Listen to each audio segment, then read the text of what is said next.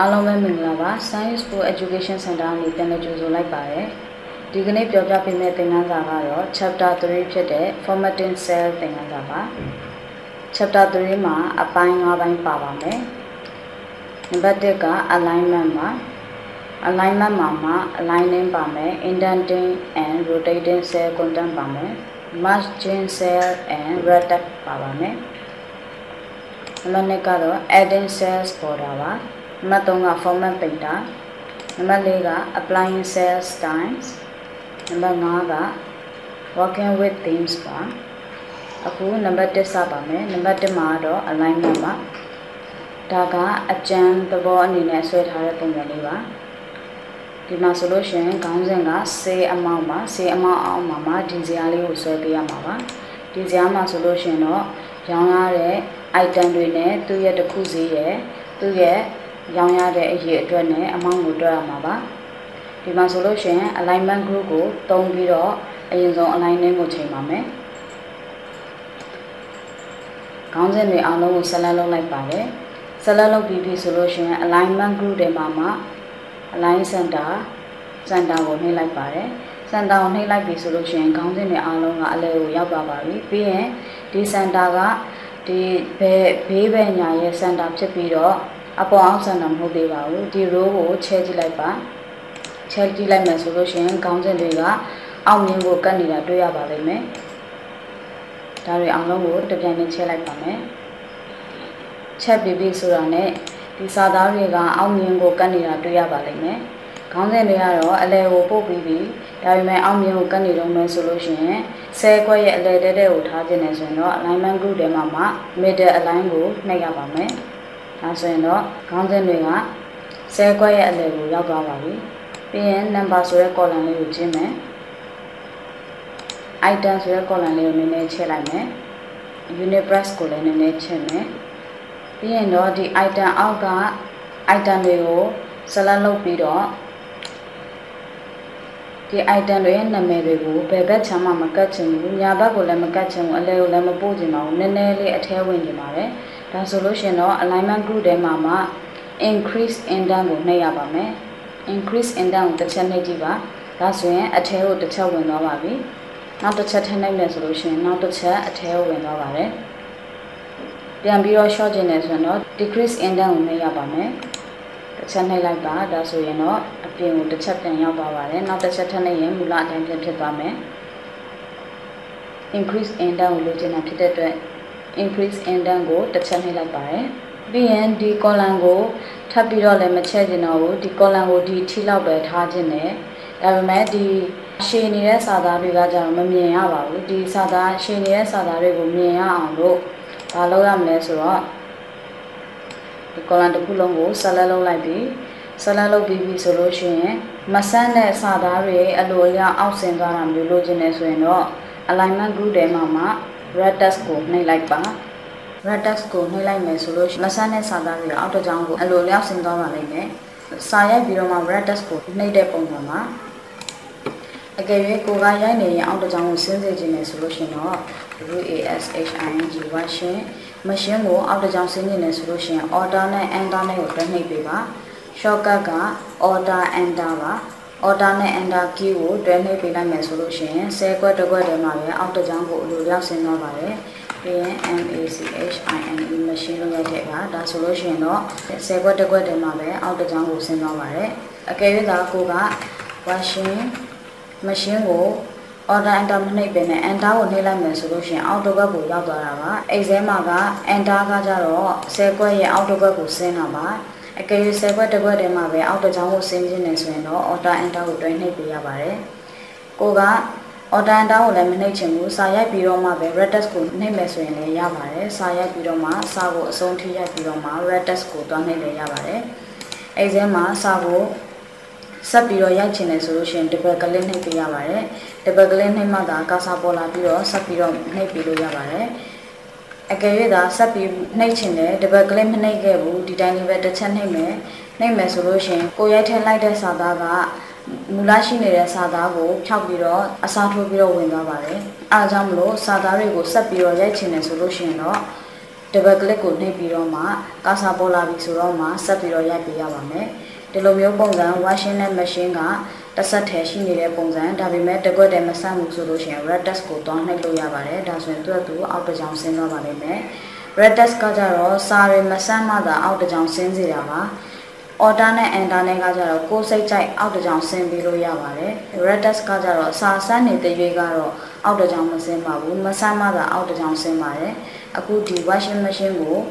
column လေးထည့်ကြည့်မယ် column ထည့်မယ်ဆိုလို့ရှိရင် red test ကိုနှိပ်ထားပြီးမဲ့လေသူကတော့အောက်တစ်ကြောင်မဆင်းတော့ပါဘူးစာသားကဆန့်နေတဲ့အတွက်အကုန်လုံးကိုအပြည့်မြင်နေရတာပါ order enter ကြတော့ column ကိုဘယ်လောက်ချက်သူကစာသားကိုနှစ်ကြောင်ပဲဖြစ်ပေးပါတယ်အခုအမောင်းကိုတွက်ရပါမယ်အမောင်းအောက်မှာမြတ်ကျင်ထိုးပေးပါ chapter 2မှာသင်ခဲ့တဲ့အတိုင်းပဲအမြောက်ကိုသုံးရမှာပါဒါက item တွေရောင်းရတဲ့စာရင်းပါ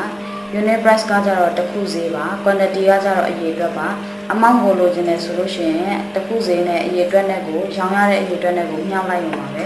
unit price အောက်ကတန်ဖိုးဆက်လက်လုပ်မယ်ပြီးရင်အမြောက်လို့ရေးမယ် quantity အောက်ကတန်ဖိုးဆက်လက်လုပ်မယ် enter ခောက်မယ်ဆိုလို့ရှိရင်တန်ဖိုးထွက်လာပါတယ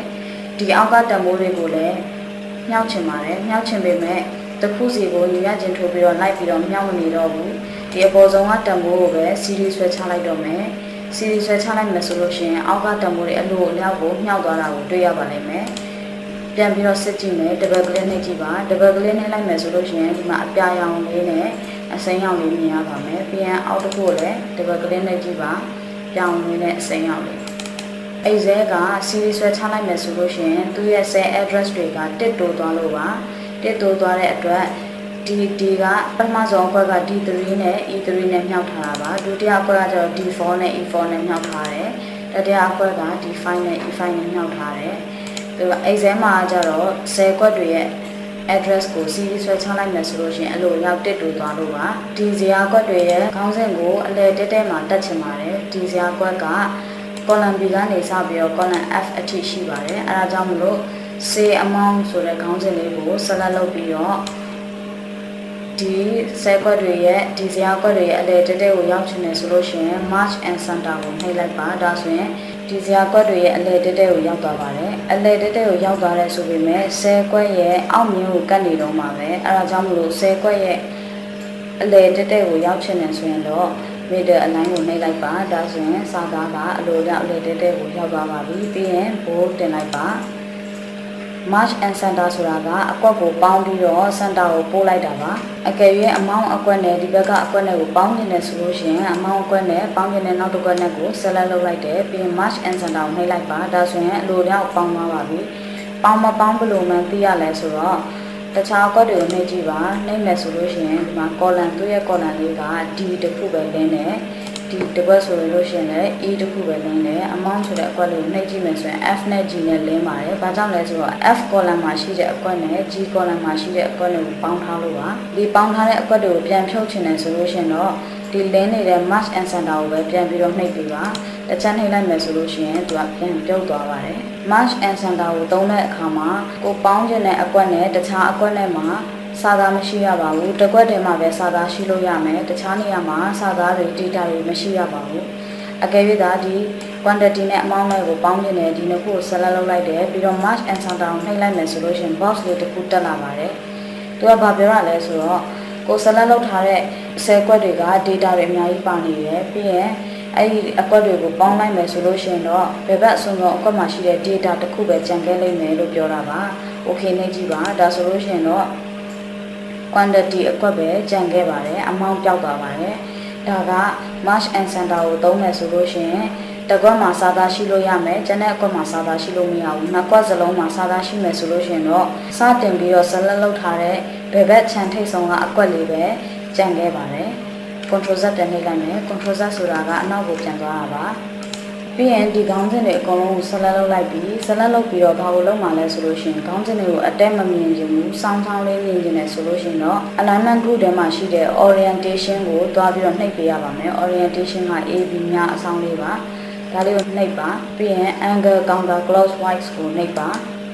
ဒါဆိုရင်တော့မြင်ရတဲ့အတိုင်းပါပဲခေါင်းစဉ်တွေကအပေါ်ကို45 degree ထောင်သွားပါတယ်ပြီးရင်ဒီ orientation ကိုပဲထပ်နှိပ်ပေးပါangle clockwise ကိုနှိပ်ကြည့်ပါ clockwise ကိုကြတော့အောက်ကို45 degree ဆောင်းသွားတာပါပြီးနောက်တစ်ခုကကြတော့ vertical test ကိုနှိပ်ကြည့်ပါ vertical test ဆိုလို့ရှိရင်တော့စာလုံးတစ်လုံးစီကိုသူကထောင်လိုက်လေးရေးထားပေးတာပါ row လေးကိုထည့်ကြည့်မယ်ဒါဆိုရင် number item သူကစာလုံးတွေကိုတစ်လုံးစီကိုထောင်လိုက်လေးရေးထားတာပါဒါတွေအကုန်လုံး select လုပ်မယ်ပြီးတော့ပြန်ပြီးတော့ rotate text up ကိုရွေးကြည့်မယ် rotate text up ဆိုလို့ရှိရင်တော့သူကအောက်ကနေအပေါ်ကိုထောင်သွားတာပါပြီးရင် rotate text down ဆိုလို့ရှိရင်တော့အပေါ်ကနေအောက်ကိုစိုက်သွားတာပါသူပေးထားတဲ့ angle တွေကိုမကြိုက်ဘူးဆိုလို့ရှိရင်ကိုကြိုက်တဲ့ angle ကိုထားခြင်းနဲ့ဆိုရင် format cell alignment ကိုတွားပါတွားပြီးတော့ဒီနေရာမှာ orientation ကိုတွားပြီးတော့ပြောင်းပေးရပါမယ်ဒီအနီအတုံးလေးကိုရွှေ့လိုက်ပါဖြည့်ပြီးတော့ but တီကိုရွှေ့လိုက်မယ်ဆိုလို့ရှိရင်အနုတ်85 degree တွေ့ရမယ်အနုတ်85 degree ကို okay နှိပ်ကြည့်မယ်ဒါဆိုရင်နည်းနည်းဆောင်းသွားပါပြီအနှုတ်ဆိုလို့ရှိရင်တော့အောက်ကိုစိုက်ပါတယ်အပေါင်းဆိုရင်တော့အပေါ်ကိုထောင်ပါတယ်ဒီအနီလေးကိုထပ်ပြီးတော့ရွှေ့ကြည့်မယ်အပေါင်းဘက်ကိုရွှေ့ကြည့်မယ်အပေါင်း60 degree ထားကြည့်မယ် okay နှိပ်ကြည့်မယ်ဒါဆိုလို့ရှိရင်အပေါ်ကို60 degree ထောင်ပါတယ်60 degree လိုချင်ဘူးက45 degree ပဲလိုချင်တယ်ဆိုရင်တော့ angle counter clockwise ကိုသုံးလို့လည်းရပါတယ်ဒါလေးပဲသုံးလိုက်မယ်ပြီးရင် row လေးကိုနည်းနည်းပြန်ကျင်းလိုက်မယ်နောက်သင်ခန်းစာတစ်ခုကတော့ cell quad တွေကိုဘောင်ခတ်မှာပါအခုဘောင်မခတ်ခင်မှာ exam မှာ print ထုတ်မယ်ဆိုလို့ရှိရင်ဘောင်မခတ်ထားဘူးဆိုရင်တော့ထွက်လာတဲ့ပုံစံပြောင်းတွေပဲမြင်ရမှာပါကိုကတော့ဒီထဲမှာ cell quad တွေကိုမြင်နေရပါမယ်အကွက်တွေကိုမြင်နေရပါမယ် print ထုတ်မယ်ဆိုလို့ရှိရင်တော့အကွက်တွေမပါမှာပါဘူးပြောင်းပဲမြင်ရပါတယ်အခု print ထုတ်မယ်ဆိုလို့ရှိရင် print preview ကိုအရင်ကြည့်ရပါမယ် print preview ကိုသွားမယ်ဆိုလို့ရှိရင်တော့ဒီ file ကိုနှိပ်ပြီးတော့ print ကိုနှိပ်လို့လည်းရတယ်နောက်တစ်ခုကကြတော့ control P ဆိုတဲ့ shortcut ကိုသုံးလို့လည်းရပါတယ် control P နှိပ်ကြည့်ပါဒါဆိုရင် print preview ကိုတန်းပြီးတော့ရောက်သွားပါတယ်ဒါက print ထုတ်မယ်ဆိုလို့ရှိရင်မြင်ရမယ့်ပုံစံပါစာရွက်ပေါ်မှာကိုကတော့အကွက်တွေနဲ့ရိုက်ထားတာဆိုပေမဲ့မြင်ရတဲ့ပုံစံတွေကတော့စာတွေနဲ့ဖြောင်ပဲမြင်ရပါတယ်အဲ့ဒါကြောင့်မလို့ဇာတ်ကွက်တွေကိုဆွဲပြီးဆိုလို့ရှိရင်ဘောင်ခတ်ကိုခတ်ပေးရပါမယ် home tab ကိုပြန်ဖွင့်ပေးပါပြီးရင်ဒီခေါင်းစဉ်ကနေစပြီးတော့အောက်ကတံပိုးအထိကိုဆက်လက်လုပ်ပြီးတော့ဘောင်ခတ်ချင်ပါတယ်ခေါင်းစဉ်ကနေစပြီးတော့ဖိပြီးတော့အုပ်မသွားတော့ဘူးအလွယ်ဆက်လက်လုပ်နေနဲ့သုံးပါမယ်ဒီခေါင်းစဉ်လေးကို number ဆိုတဲ့ခေါင်းစဉ်လေးကိုတစ်ချက်နှိပ်မယ်ပြီးရင်တော့အောက်ဆုံးကတံပိုးလေးကိုမနှိပ်ခင်မှာ shift key ကိုဖိထားပါပြီးတော့မှအောက်ဆုံးကတံပိုးတစ်ချက်နှိပ်ကြည့်ပါဒါဆိုရင်တော့ select အကုန်လုံးဝင်သွားပါပြီ select ဝင်သွားပြီဆိုလို့ရှိရင်တော့ font group ထဲမှာရှိတဲ့ border ကိုတွားပြီးတော့နှိပ်ပေးရပါမယ် border ဘေးနားမှာမြားလေးရှိပါတယ်ဒီမြားလေးကိုနှိပ်ပေးပါနှိပ်ပြီးတော့ all border ကိုနှိပ်လိုက်ပါ all border ဆိုလို့ရှိရင်တော့အားလုံးကိုပေါင်ခတ်သွားတာဖြစ်သွားပါလိမ့်မယ်ဒီဆယ်ကွက်တွေကတော့စောင်းထားတာဖြစ်တဲ့အတွက်အဆောင်အတိုင်းကိုသူကပေါင်ခတ်ပေးပါတယ်ပြီးရင်ဒီဆယ်ကွက်တွေကိုပေါင်ခတ်တာကတော့ပြီးသွားပြီဒါပေမဲ့ဒီပေါင်ကိုမကြိုက်ဘူးပေါင်တွေပြောင်းနေတယ်ဆိုလို့ရှိရင်တော့ more border ကိုတွားလို့ရပါတယ် border ထဲမှာ more border ကိုတွားလို့ရမယ် more border ကိုဖွင့်လိုက်ပြီဆိုလို့ရှိရင် border အကွက်တွေကိုရောက်သွားပါပြီဒါကကိုခတ်ထားတဲ့ပုံစံကိုပြထားတာပါပြီးရင်ဒီဘက်ခြမ်းမှာကျတော့မြင်းချောင်းကိုရွေးလို့ရပါတယ်အခုမြင်းချောင်းကတော့ရွေးမြင်းချောင်းပါပဲအကယ်၍ဒီလို dotted line ပုံစံမြင်းချောင်းနဲ့ရွေးခြင်းနဲ့ဆိုလို့ရှိရင် dotted line ပုံစံမြင်းချောင်းကိုတစ်ချက်နှိပ်လိုက်ပါပြီးရင်အပြင်ဘောင်ကိုပဲခတ်ခြင်းနဲ့ဆိုရင် outer border ကိုနှိပ်လိုက်ပါဒါဆိုရင်အပြင်ဘောင်ကိုပဲခတ်သွားပေးပါမယ် okay နှိပ်ကြည့်ပါဒါဆိုရင်အပြင်ဘောင်ပဲဒီ dotted line လေးကိုမြင်နေရပါမယ်ပြီးရင်နောက်တစ်ခုကကျတော့ဒီဘောင်ရဲ့အကြောင်းကိုလည်းထည့်ပေးလို့ရပါတယ်ကာလာမှာဆိုလို့ရှိရင် automatic ဖြစ်နေပါတယ် automatic ဆိုတာအနည်းအောင်ပါအနီအောင်ထားခြင်းနဲ့ဆိုလို့ရှိရင်အနီအောင်ကိုရွေးလိုက်ပါရွေးပြီးပြီဆိုလို့ရှိရင်မြင်းချောင်းကိုကြိုက်တဲ့မြင်းချောင်းပုံစံရွေးလို့ရပါတယ်မြင်းနှစ်ချောင်းပုံစံရွေးလိုက်မယ်အထဲကဘောင်လေးတွေကိုပြောင်းနေတာဖြစ်တဲ့အတွက် inside ကိုနှိပ်လိုက်ပါ inside ကိုနှိပ်လိုက်မယ်ဆိုလို့ရှိရင်အလဲကဘောင်လေးတွေပဲပြောင်းသွားတာကိုတွေ့ရပါမယ်ပြီးရင်အပြင်ဘောင်ကိုလည်းအရောင်ထည့်ခြင်းနဲ့ဆိုလို့ရှိရင်ကာလာကိုထပ်ပြီးတော့ရွေးပါအရောင်ကိုတော့အဝါရောင်ထားလိုက်မယ်အဝါရောင်ကိုရွေးပြီးပြီဆိုလို့ရှိရင်မြင်းကိုအထူရွေးပါမယ်